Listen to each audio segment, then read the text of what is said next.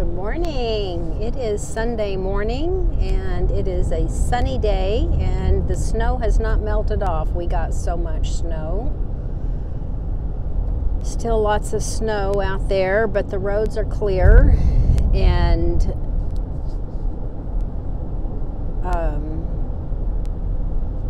just an update on the puppies. The goodie litter is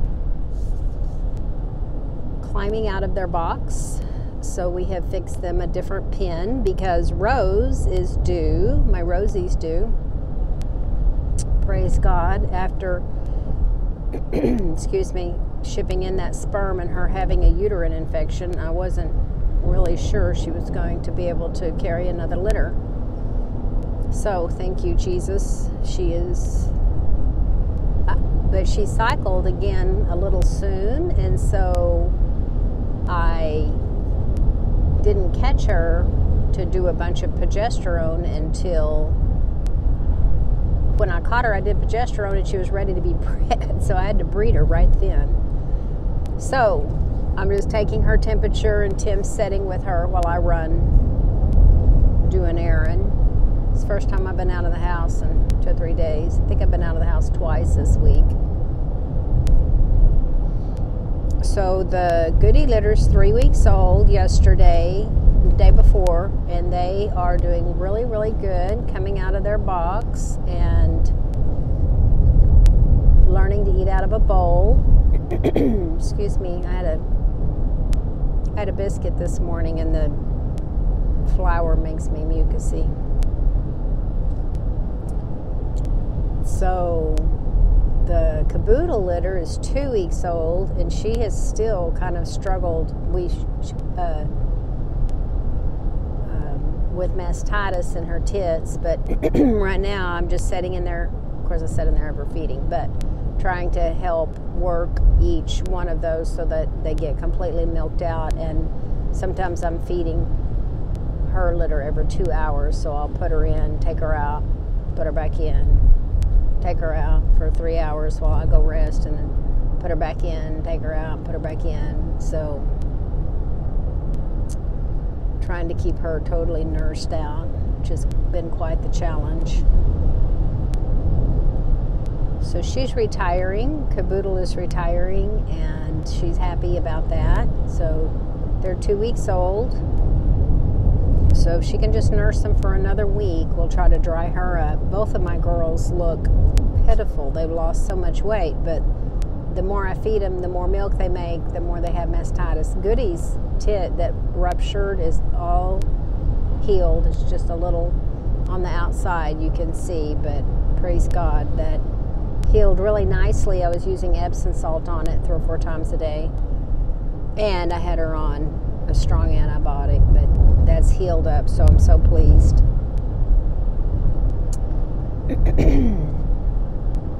The caboodle litter, every time I grab my camera to do a litter, to do a video, someone poops, and then it's poop everywhere, and by the time I get it cleaned up, someone else has pooped. By the time I get that cleaned up and someone else has pooped, I don't feel like doing a video and the blanket's dirty.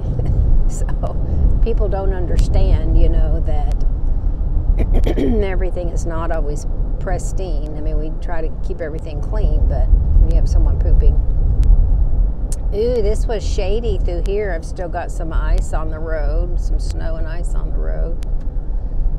This is where we used to live in Goshen. I should have known that was going to be covered right there, or patchy.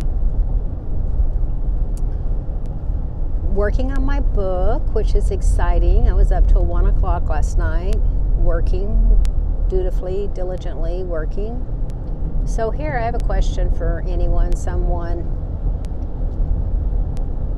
My windows in the kennel part were scratched by a plastic scratch thing, and I haven't tried baking soda, but they can't be scratching worse than they are. Looks like someone took a green scratch pad after them. I did try toothpaste and that didn't do anything. So how to buff that out, and I haven't found anything online I personally haven't found anything that would tell me how to do that or how to get that done. I had someone contact me wanting to clean my windows, which I clean them every week, so that doesn't work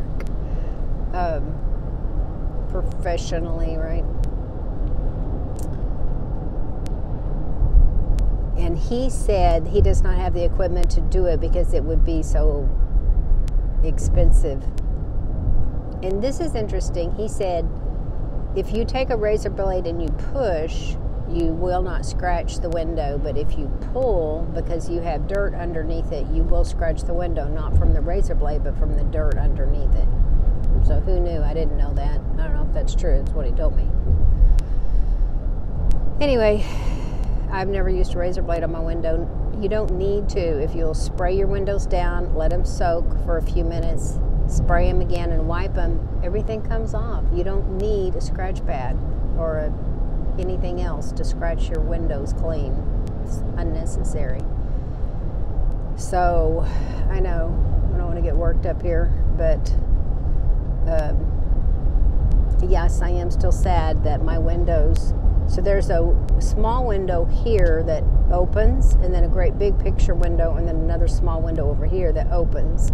So that's one window, and then on the other side of the house, on the east side, there's another one. And yes, every one of them are scratched.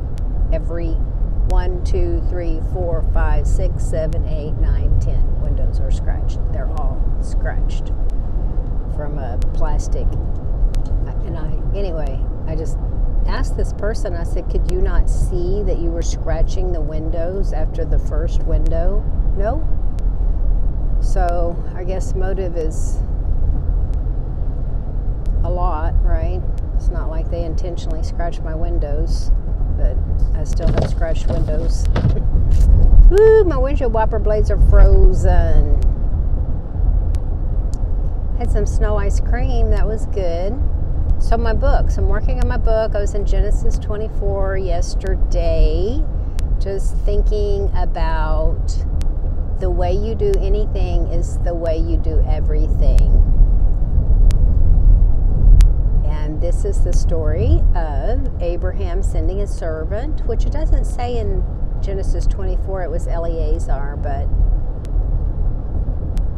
that's the way I remember it.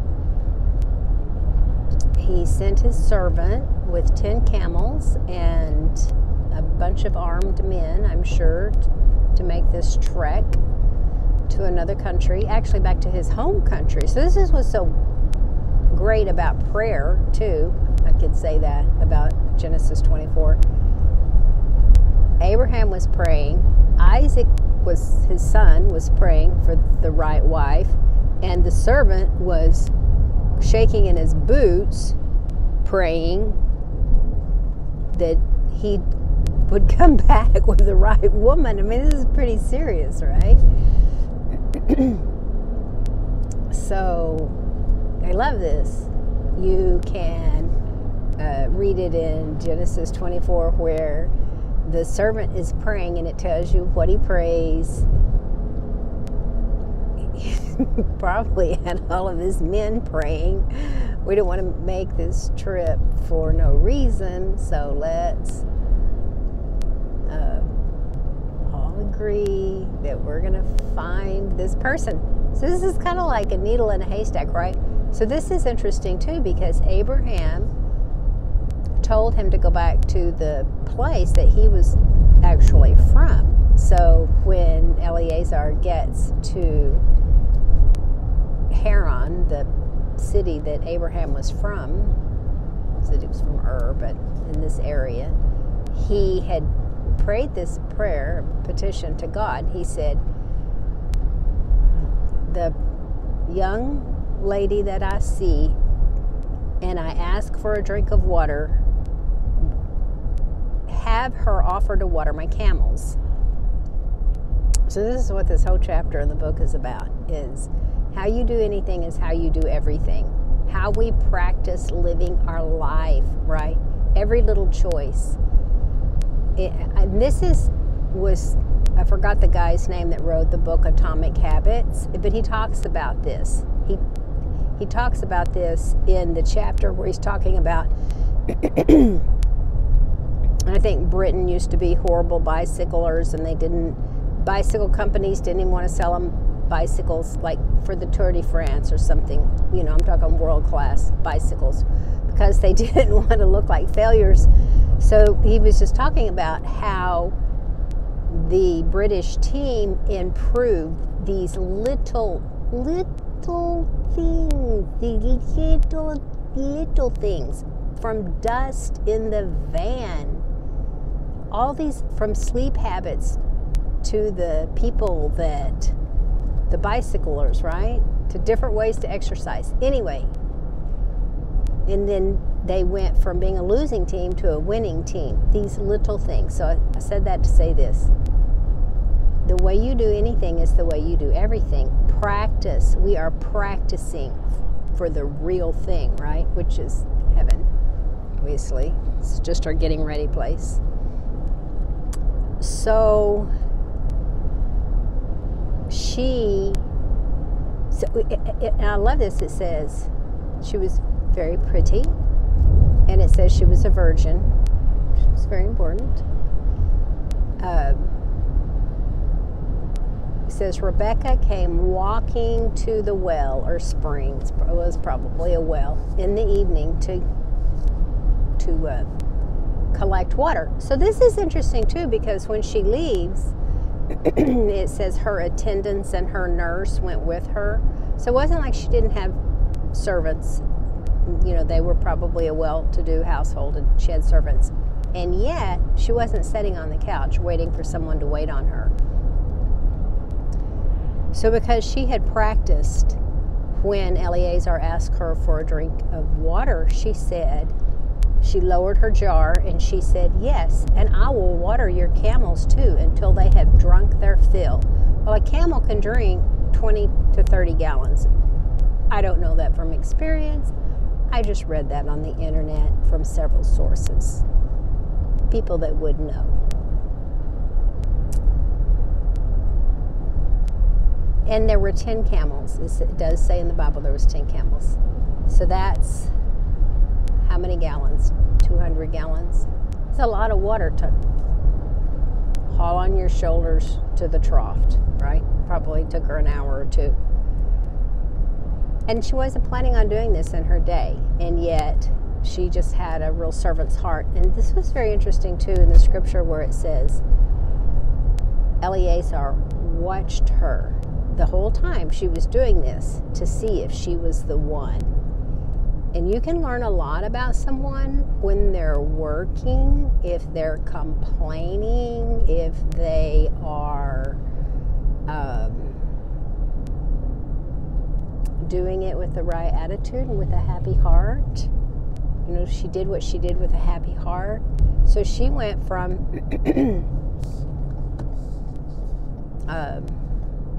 just going to gather water for the family that evening to having a marriage proposal to a great and wealthy man's son. And so Eleazar had 10 camels, and it said they were loaded with good stuff. That's what Scripture says, good stuff. It was loaded with good stuff for the family of the bride. And I just love that. So Eleazar takes out a bracelet, 2 bracelets, and a nose ring. I know, right? It would be like earrings to us today, I'm sure.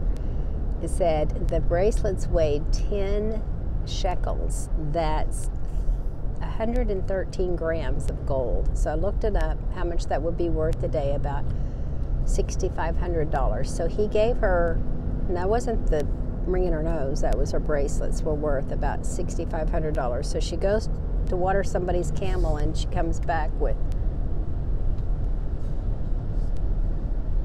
some honking jewelry. So when she goes home and tells her brother, he's all about the money. Laban's all about the money. And so he runs and invites the guy in to stay the night with them. And anyway, it's just one chapter, but it's a beautiful chapter. And I love this because Eleazar and the men and the camels come, and they make him a big meal, and he says, I will not eat until I tell you why I've come. And then he tells the story about praying and how Rebecca walked out and offered him the water and answered his prayer, and so he found out that Rebecca's dad's dad was Abraham's dad's brother or something. Anyway, they were distantly related cousins, distant cousins. So that made it even better. That's what Abraham wanted. So let me tell you one more thing before I jump off here. So Laban and is Rebecca's brother, and Laban's dad think, yeah, this guy's really rich. I mean, he's got these servants and all these camels weighted down with all this stuff. So they don't want him to leave. And he said, now that I have been successful, I'm going back to my master. I'm going to leave. So they go, no, stay for 10 days. And he goes, no. And so the mother says, well, let's ask Rebecca. And so they ask her, do you want to go with these men and marry Abraham's son? And I love this. She said, I do. And I just thought that was so reminiscent of a wedding ceremony, you know, when we are asked, do you take this woman to be your wife? And the man says, I do. And I just love that. So, and it was they go the 300 or 600, everybody has a different idea of how far that they went. I think it's probably 300 miles back to where Abraham and Isaac lived, and it said Isaac was out in the fields, and he saw the camels coming, and she saw him, and she said, who is that? And Eleazar said, that's the master's son. And she liked him, so she puts her veil on, and Isaac was looking, and he's like, who is that? Anyway, and the chapter ends up that they did love each other. And it said Isaac was comforted after the death of his mother, Sarah. Anyway, it was a beautiful love story, and it was just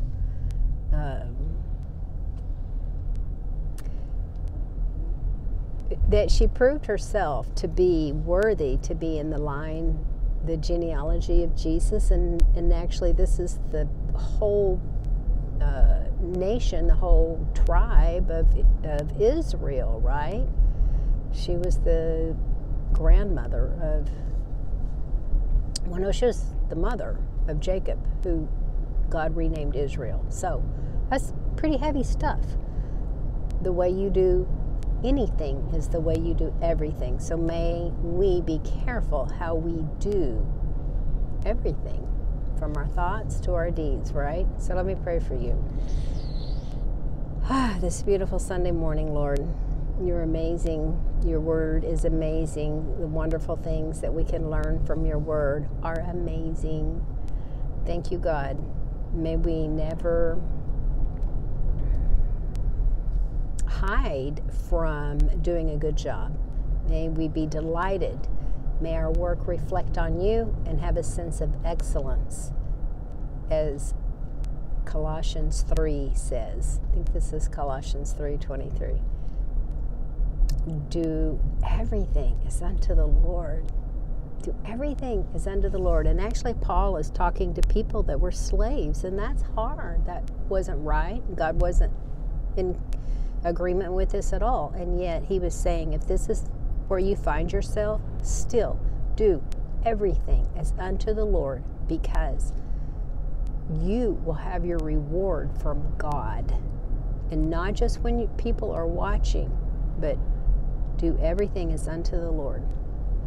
So that's a very powerful verse. I think that's Colossians 3:23.